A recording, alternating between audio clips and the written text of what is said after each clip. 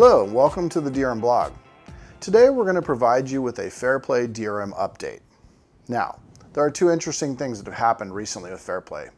First off, Apple recently released in iOS 11.2 support for playing back HLS content managed with FairPlay in the Safari browser on iOS.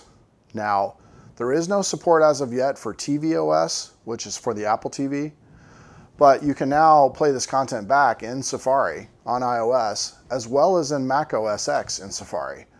And the interesting point here is that in the past to do this you had to use a premium partner SDK like the tvOS Multiplay SDK for iOS.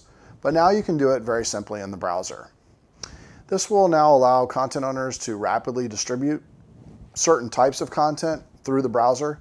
Of course, if you want more advanced features like downloads or offline playback or multi-track audio or AirPlay support, it probably makes sense to stick with a technology like the tvOS Multiplay SDK. Now, there is no support for smooth streaming or Dash, and they are working to support fragmented MP4 and HLS, but today this works with HLS content only.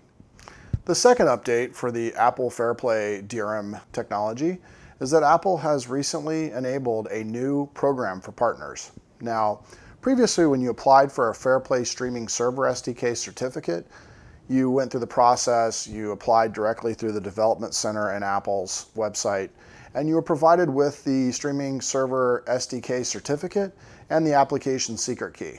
Now, the certificate you give and upload securely to a DRM provider like BuyDRM. We have a secure process that you can do this through our customer console, and the certificate is encrypted. It's provided to us through a secure connection, and we securely load it up into the tvOS platform so that you can use it to clear licenses, FairPlay licenses. And you load the application secret key into your premium application that you distribute via iTunes or into your HTML5 player. And the combination of those allow you to play the content back. But now that the program has started to gain momentum and there are more and more partners operating content for major studios and network operators, Apple has a new program now where a content owner can request a third-party certificate from Apple. And in this model, you apply for the certificate and the application secret key, and they come from Apple and they're in the content operator's name, but it's a specific certificate that's designed to be used by the third-party operator. And what this allows for is it allows for major studios and networks to distribute content using FairPlay, using third-party platforms like online video platforms or OTT operators or content licensees. And the content owner is still able to manage the security of the technology with their master FairPlay Streaming Server SDK account with Apple, but they also now are able to firewall the downstream use of their content using FairPlay from their own operations where they're using FairPlay.